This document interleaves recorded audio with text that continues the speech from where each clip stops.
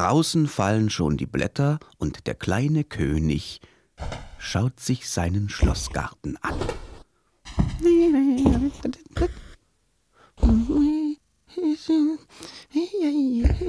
Oh, da hängt ja noch einer. Ah ja, der letzte Herbstapfel in diesem Jahr. Oh, den muss ich haben.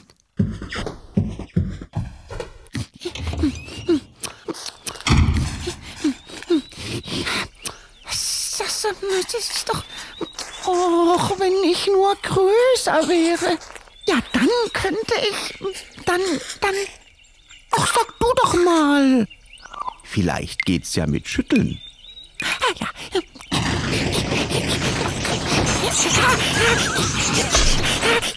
Ich hab ihn. Oh, Buschelchen, entschuldige. Weil ich möchte so gerne, aber das ist ja typisch. Wir Kleinen kriegen nie was. Der schönste Apfel hängt natürlich ganz genau da, wo wir Kleinen nicht hinkommen.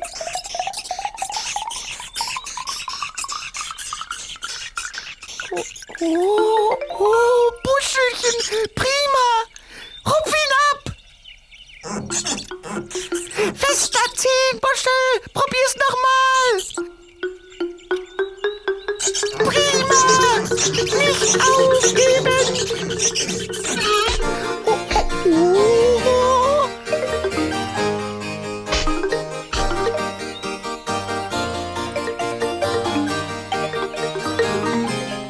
Fang ihn, kleiner König.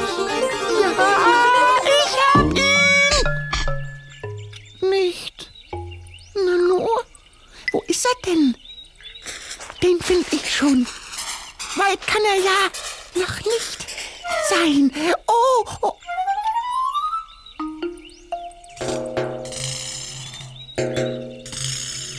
Das ist mein Apfel, Grete. Das ist mal wieder typisch. Immer schnappen sich die Großen alles und wir Kleinen. Her damit. Gib schon. Loslassen. Oh Mann. Haben wir ja nicht gewusst, dass der Apfel schon jemandem gehört. So ein winziges Würmchen und frech wie Oskar. Aber wieder mal typisch. Immer fressen einem die Kleinen alles weg und wir Großen. Moment mal, höre ich richtig? Mit unserem großen, leeren Bauch.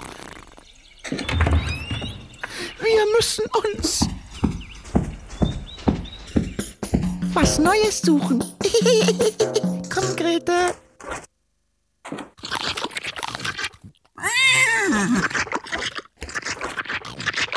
Ein neuer Tag beginnt, die Sonne lacht und der kleine König schläft immer noch. Aufstehen, kleiner König, aufstehen. Ja. Mach dich frisch, wasch dich. Ja, gleich. Und putz dir die Zähne. Ja, gleich. Und dann gibt's ein leckeres Frühstück. Ja, gleich. Kleiner König, was machst du denn da nur?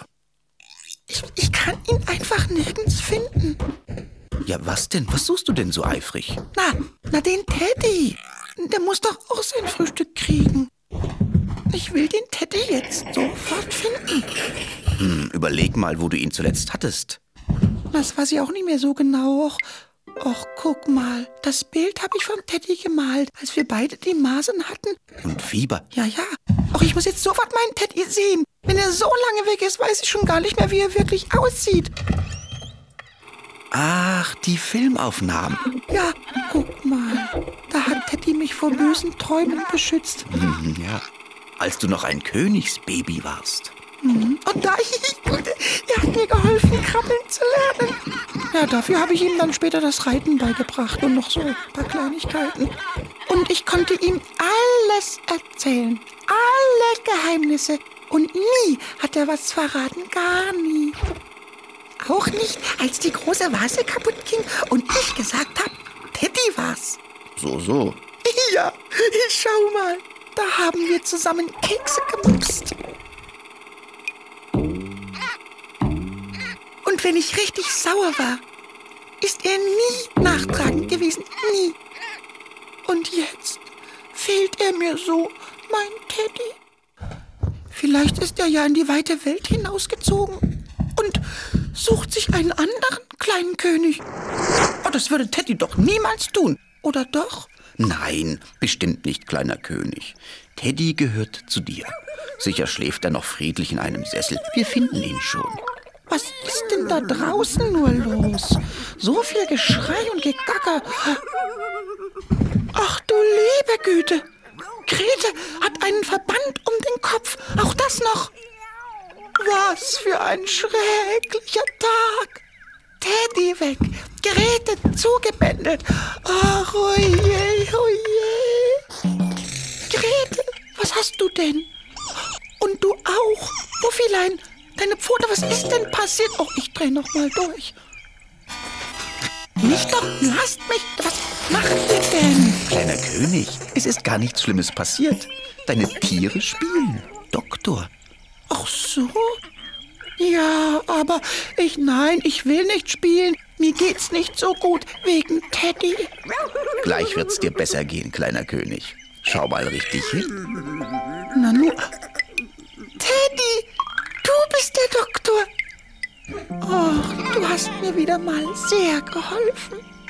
Ja, jetzt bin ich wieder gesund und munter. Es ist ein herrlich ruhiger Morgen und der kleine König frühstückt heute im Bett. Ja. Mach ich. Knusperflocken. Ach, gleich noch eine Schüssel voll reinstopfen. Juhu! Leer! Ich muss noch mehr essen. Bist du aber hungrig heute? Ja, sehr. Eigentlich mochtest du Knusperflocken nie besonders.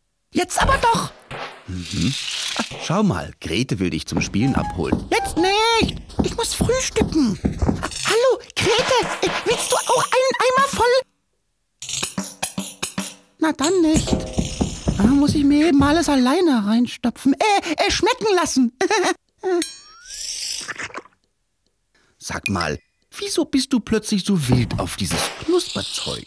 Na ja, also, weil da sind so prima Sammelpunkte drauf. Und wenn ich 30 Packungen aufgegessen habe, dann kriege ich dieses super-duper Spielzeug noch nie gesehen und keiner hat's außer ich. Ach, so ist das. Alles klar. Ja, ich muss es einfach haben. Sonst kann ich nie wieder glücklich werden. Ach, kleiner König, wie viele Punkte hast du denn schon zusammen? Weiß ich nicht so genau. Also gestern waren es schon ganz viele. Erstmal diese hier. Und dann noch die hier. Und ach herrje, wo sind denn die anderen? Im Bett. Nö. Ach, in der Küche. Auch nicht. In der Kommode. Nein, ich kann sie einfach nicht finden. Schau mal in die Spielzeugkiste. Da tust du doch sonst immer alles Wichtige hin.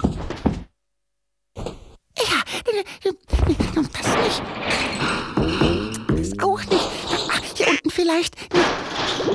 Was ist denn das? Ich habe lange nicht mehr gehabt. Oh. Sie sind beide gleich. Nein, meins ist rot. Aber was ist denn, kleiner König? Das Spielzeug, das du dir so sehr gewünscht hast, besitzt du schon. Toll. Jetzt brauchst du nicht mehr zu futtern. Futtern? Wieso nicht? Ich habe Hunger. Was? Ab heute esse ich nur noch Schmierkäsebrot. Das schmeckt gut. Und da sind sicher auch prima Sammelpunkte drauf. Ja, schon. Aber die brauche ich nicht. Ich brauche die Schachteln. Nur 10 Packungen leer essen und ich bastel mir eine prima Dampflok mit Schornstein und Lenkrad und keiner außer mir hat sie. Ja. Und ich fange gleich damit an.